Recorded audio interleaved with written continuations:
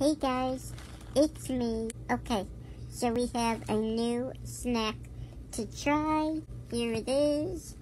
These are chocolate churros, and they are from Korea. Okay, so right off the bat, I can tell you these smell really, really good. They smell just like real churros.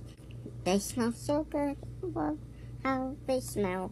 So they're mini little bite-sized churros. Let's try these, shall we?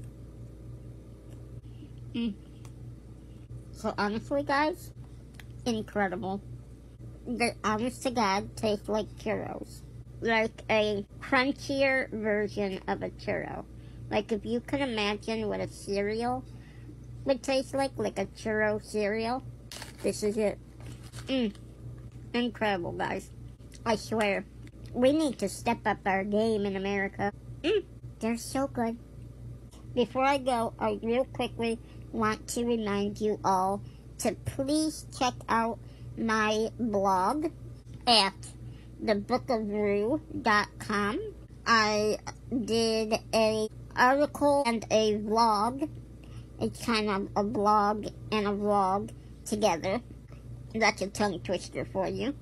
What I basically spoke about was disabilities, of course, but also I talked a little bit about why on here I call myself the 2-Foot Crippled lady.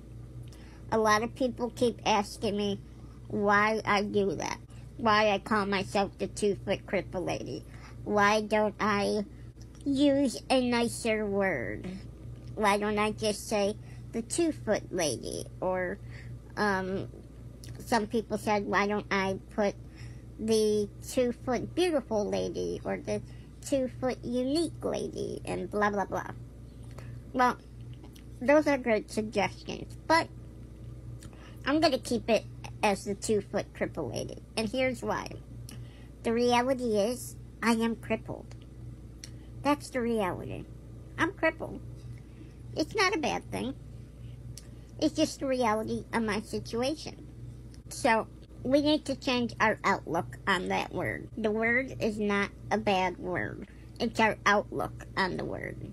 So anyways, I explain it all in the blog. So, check it out, guys.